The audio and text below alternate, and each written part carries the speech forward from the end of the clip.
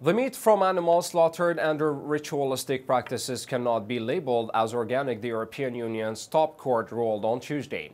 The EU organic standard places a high emphasis on animal welfare, and ritualistic slaughter does not reach its threshold, the European Court of Justice found.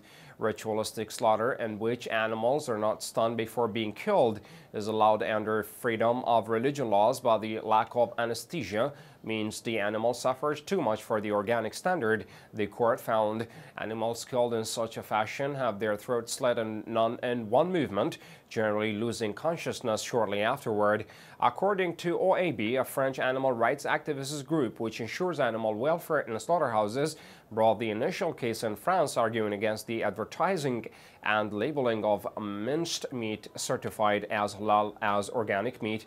The ECJ ruling targeted ritualistic slaughter, generally under which halal slaughter falls.